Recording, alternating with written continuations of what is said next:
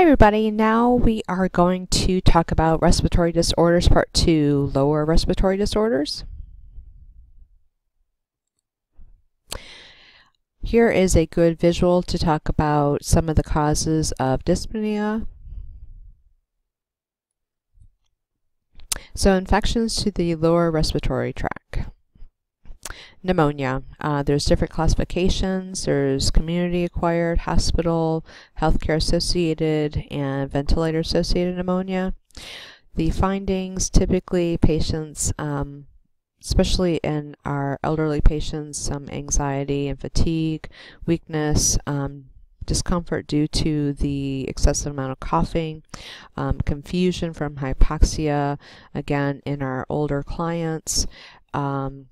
So I think one story I told about my husband's uncle's father, he was found in his home kind of slumped over, very disoriented, and that was due to confusion from the hypoxia since he had a terrible case of pneumonia. Findings: fever, chills, flushed face, diaphoresis, which is sweating, shortness of breath or difficulty breathing, crackles and wheezings and coughing. Here's a quick sound bite on what that can sound like.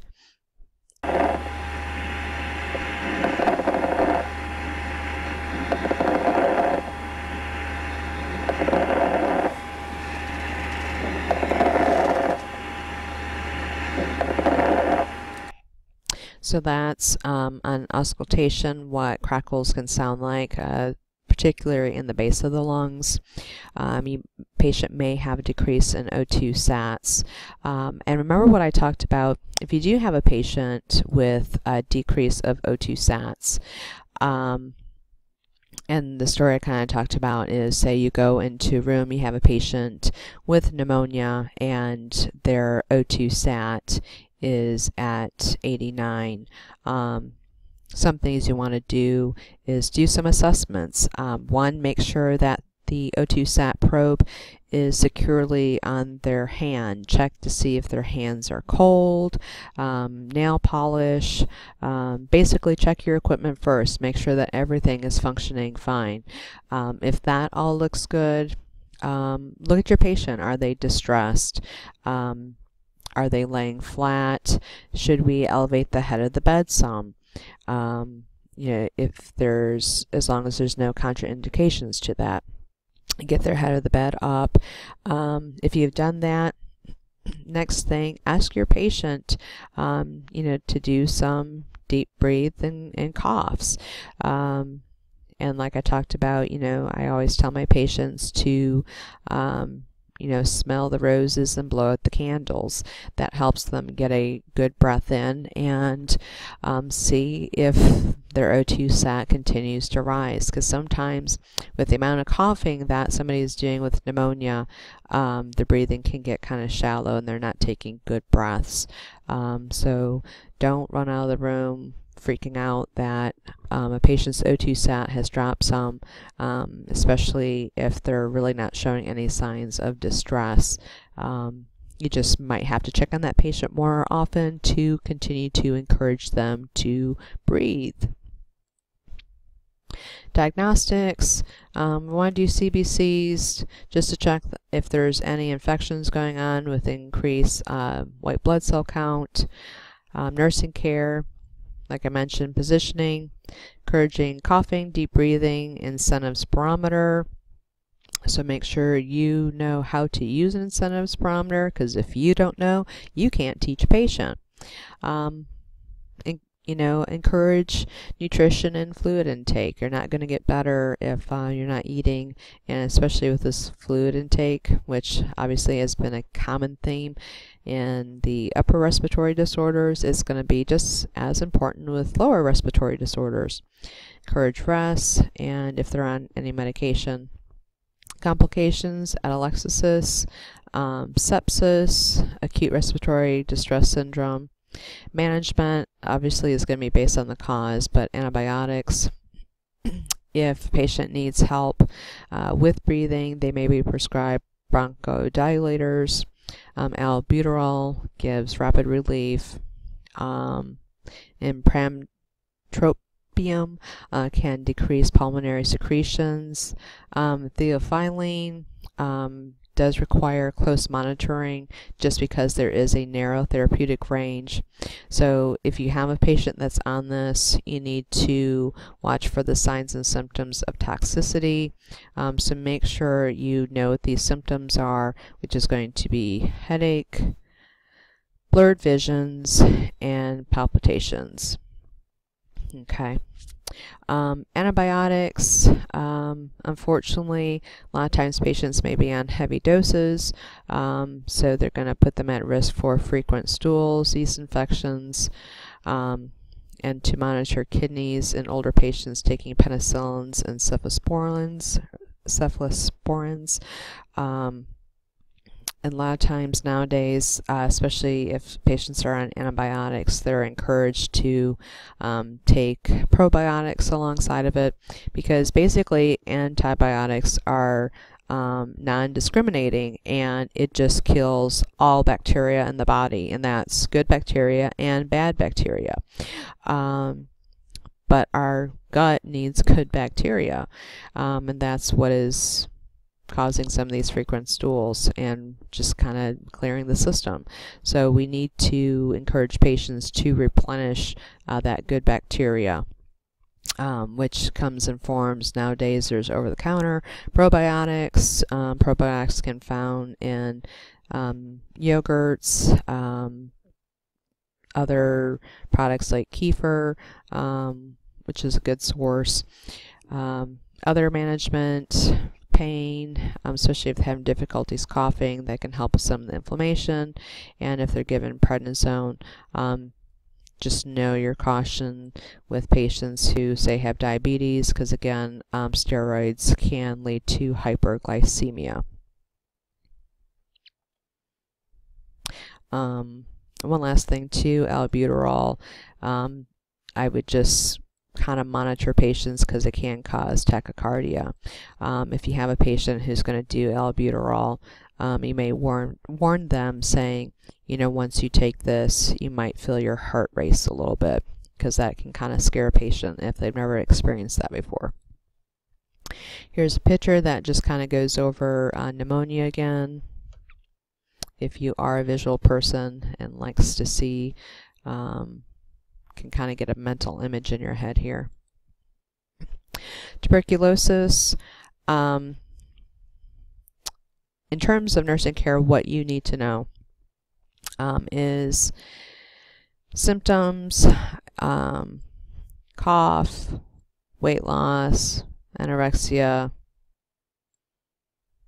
bloody sputum, low-grade fever, night sweats or chills. Those obviously at risk are going to be your healthcare workers, those who go into areas that have a higher incidence of TB. The test that you do as students is the Mantoux test, but it does not confirm an active disease, because TB can lie dormant, which is some of the problems with TB. And that's where a chest x-ray can look for active lesions in the lungs. The acid-fast bacillus smear and culture, if it is positive, it can indicate an active infection. Quantiferin TB gold, that can show either an active or latent infection. But at least for what you need to know, is your Mantoux test, because this is something that you might run into more often if you work in a clinic and have to administer the test and just kind of know what is considered positive. Other thing you need to know, airborne route. You need to be fitted for an N95 HEPA respiratory mask. So do not, as a student, go into a room of somebody that has TB, because you need to be properly fitted for a mask, and there's a process of making sure that a mask is properly fitted for you. So it's not simply just putting on the mask and saying, yeah, this feels secure. You have to go through a fit test. Patients need to be transported wearing a mask. You typically, if a patient's being transported, go the shortest route possible.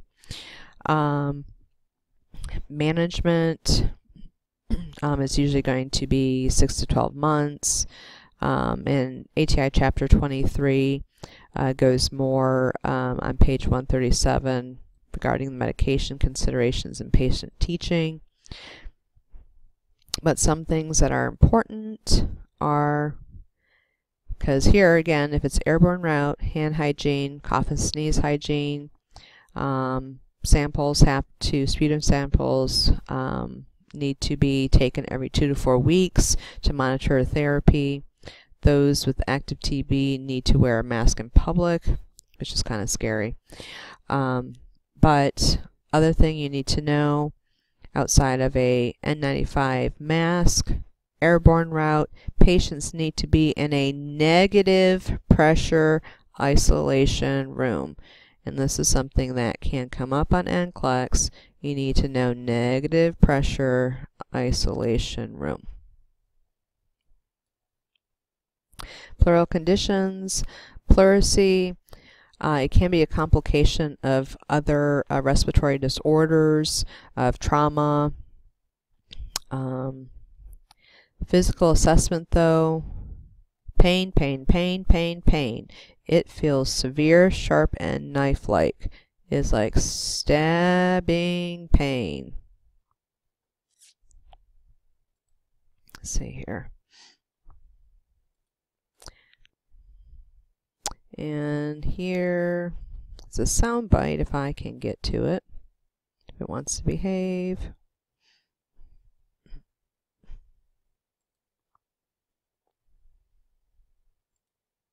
Here we go.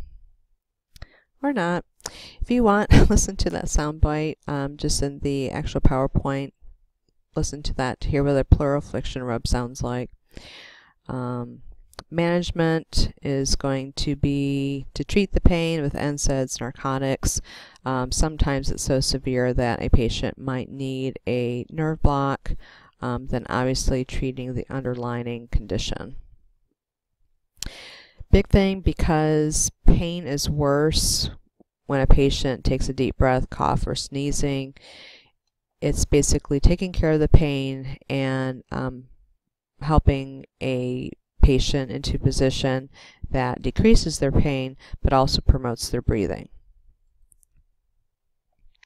Effusion versus emphysema. Effusion is just going to be fluid, where emphysema is going to be pus. You can see the difference. Effusion is usually going to be more of a complication of a respiratory disorder, a heart disorder, or an infection, or different types of cancers. Emphysema or pus is typically going to be more bacterial related, abscess, trauma, surgery, or thoracentesis. Symptoms kind of depend on the underlying cause. Emphysema are typically those with who are acutely ill that might have some other inflammatory symptoms. But the big thing that I just want you to know is just kind of the difference. If you see the word effusion, think of collection of fluid. If you hear emphysema, you know that's an accumulation of pus. And that is just a type of pleural effusion. So if you just hear the word effusion, just know that it's some kind of fluid, but more specifically, if you hear emphysema, then you know that it is pus. Patients who have either one of these that might have decreased or absent breath sounds, again, it makes sense because if they have fluid in the pleural space, then that's an area where there is no lung tissue because it has been pushed away. You might have a dull, flat sound on percussion. Depending on how severe it is, a patient may be in respiratory distress. They can have tracheal deviation away from the affected side, hypoxemia of a PSO2 less than 90, hypertension, or tachycardia. Physical examination is typically done, and then of course thoracentesis will actually confirm the presence of fluid, and that's when they're actually taking a needle and drawing the fluid off.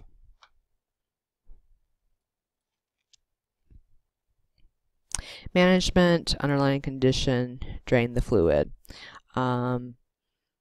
Patients typically, once they drain the fluid, they'll have a chest tube placed.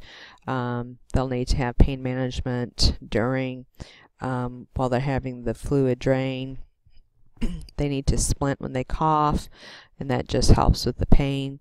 And obviously you need to monitor any pain medication that you give to patients, especially if they're given narcotics, because sedation happens before respiratory depression. Trauma-related, you can have rib fractures, clinicals, depending on the type, if it's sternal versus a rib fracture.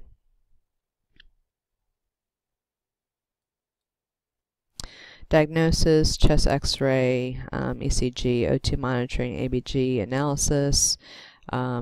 Most rib fractures will heal on their own in 3 to 6 weeks. It's usually going to be about monitoring pain, ice, a chest binder, and that's what this picture is. Avoid excessive activities, any associated injuries, and a lot of times surgical fixation is very rare. Pulmonary contusion, this is an injury with a blunt trauma resulting in abnormal accumulation of fluid in the interstitial and intra-alveolar spaces. If there is a contusion, symptoms are unfortunately going to be very similar to some other lower respiratory disorders. So in terms of what you need to know about it is just understand what a contusion is, in medical management. With most lower respiratory disorders is going to be always about promoting ventilation, pain management, any supplemental O2, and if there is an infection, then treat the underlying infection. Cardiac tamponade, this has kind of made a reappearance again from cardiac. It is the compression of the heart from fluid or blood within the pericardial sac. So again, this can be part of a result from a blunt trauma to the chest. That's why it is again here in respiratory. Just know these patients, it is painful if they're lying flat, so put them in this tripod positioning, and the big thing is you want to get that fluid off of the heart, and that's done through a pericardial centesis. So pneumothorax versus a hemothorax, one is air, one is blood. The way to basically treat it is going to be through a chest tube and oxygen. I will have a separate short video that gives you a short rundown about chest tubes and hopefully kind of makes it simple for you, I hope. So please make sure you take a look at that, because at least for testing purposes, want you to understand some of the complications with chest tubes. In terms of knowing your masks, when a patient does have a chest tube in, the difference between a Venturi mask, it gives a mix of room air and a fixed flow of O2, where a non-rebreather, a patient is getting 100% of O2 and is high flow. So just kind of know the difference between those two, and And you can tell also a nasal cannula usually goes just in the nose, where you can see these are covering the nose and mouth. Because if you think about it, have you ever had a patient with a nasal cannula and you go in and check on them? They might be a mouth breather, so they're not getting the full benefit of the nasal cannula. So you have to, again, be mindful of them to breathe in through their nose and blow out through their mouth, or as I said before, smell in the roses and blow out the candles. Patients that do have pneumothorax or a hemothorax, you want to monitor them every 4 hours. The ventilator system, if they are, you need to check those settings. Position the patient for maximum ventilation if it is required, which is going to be high Fowler's. Monitor chest tube drainage, and like I said, we'll go a little bit into chest tubes in a separate recording. And obviously encourage prompt medical attention if any infection does occur. And again, here we go again, deep breathing to encourage a full lung expansion. Subcutaneous emphysema, this again is when air might escape into the tissues and get underneath the skin. I had mentioned in class that this can happen during laparoscopic surgery, especially if it goes for a long period of time. It's actually CO2 that will get into the tissue. It does really sound like Rice Krispies, but other areas that it can happen is if a patient does have a chest tube in around the area where the insertion of the chest tube, so you'll want to monitor for that as well. Complications, pulmonary embolism. This is basically when a substance can enter the venous circulation and form a blockage in the pulmonary vasculature. The most common is going to be a deep vein thrombus, basically that exists here in the leg and will actually travel up into the lung. Prevention is going to be important for those who are at risk. Smoking cessation, have appropriate weight for a person's height and frame, healthy diet, preventing DVT specifically by leg exercise, compression stockings, and avoid sitting for a long period of time. Risk factors, long-term immobility. This can be long car rides, long plane rides, pregnancy, long bone fractures, and advanced age. Now, like with long bone fractures, what this can be is like a fat embolus that can break off and travel as well. And so if you get a patient that has a fracture, the best way to prevent if they come in is to immobilize that fracture. So that's going to be the best way to help prevent, say, like a fat embolus from traveling from a fracture.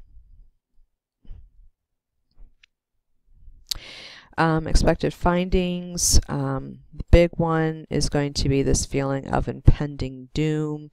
They may have pressure in their chest, anxiety, pain upon breathing, tenderness, difficulties breathing, like they're gasping for air, cough, and hemostasis. Labs, CBC, a D-dimer. There will be elevations in response to clot formation. The range for that is 0.43 to 233. But this is kind of important to know as somebody kind of decompensates, that as there is a embolus, that they will be in respiratory alkalosis since they are trying to rapidly breathe and they're blowing off the CO2. But as they decompensate, it will go from respiratory alkalosis to acidosis and then ultimately metabolic acidosis. Nursing care, O2 therapy, high fouler's that helps with ventilation, monitor respiratory cardiac status. Patients who actually survive a pulmonary embolism, more than likely they're going to be on long-term Coumadin or warfarin therapy, so educate them about bleeding risks, using razors, using a shave, like electrical razor over blade razors, and education about to prevent further thrombus, which I kind of talked about before, in terms of not sitting for long periods of time, not smoking, healthy lifestyle. Management, anticoagulants. Anticoagulants do not break up an existing clot. If they do use something, that would be a thrombolytic therapy, or the clot blusters like Atoplace, Retaplace, and Tenecteplase. They may have an embolectomy done. The vena cava filter will help in the future to help filter out clots, and one type is called a Greenfield filter. And complications obviously is decrease cardiac output and hemorrhage with the use of some of these treatments. And there is your visual.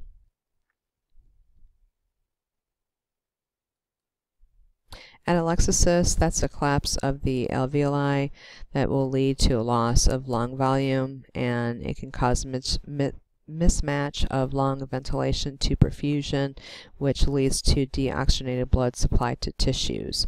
There are different types. Your absorptive atelectasis, this is when there is surfactant inactivation, excuse me, or when there is less than normal levels of inhaled nitrogen present in the alveoli.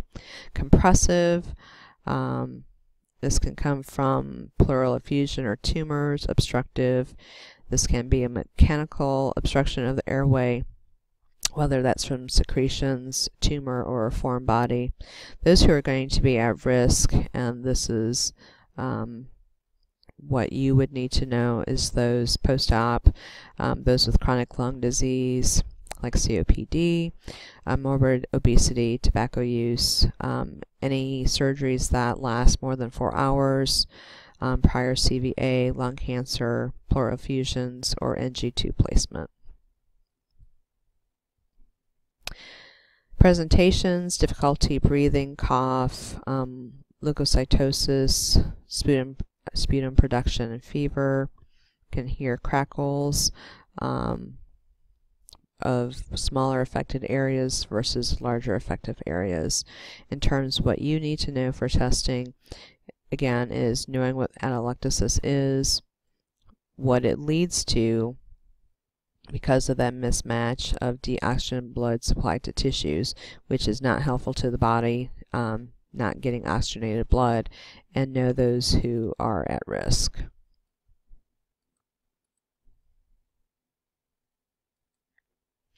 Chest tumors and cancer.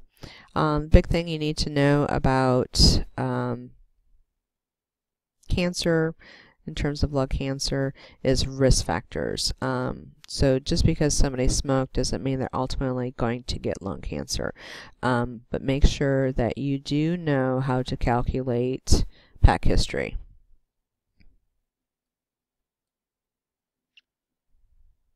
So here are some calculations: 1 pack for 10 years, half pack for 20 years, or 2 pack for 10 years, and 1 pack for 5 years. And here are your answers. These last couple slides is just kind of more of an FYI, but that obviously the type of work that a patient can do can lead them to having occupational lung disease. And this obviously are going to be those who are exposed to different types of agents that actually get into the lungs and form lesions in the lungs, destroy the alveoli or clog the alveoli and the bronchioles. So the types are going to be from silica, asbestos to coal dust. Smoking can compound the problem, so obviously a smoking cessation is important, and unfortunately this is non-reversible, so management is going to be supportive. So that's about it. Like I said, just make sure you check out the short video about chest tube management, and that's a wrap.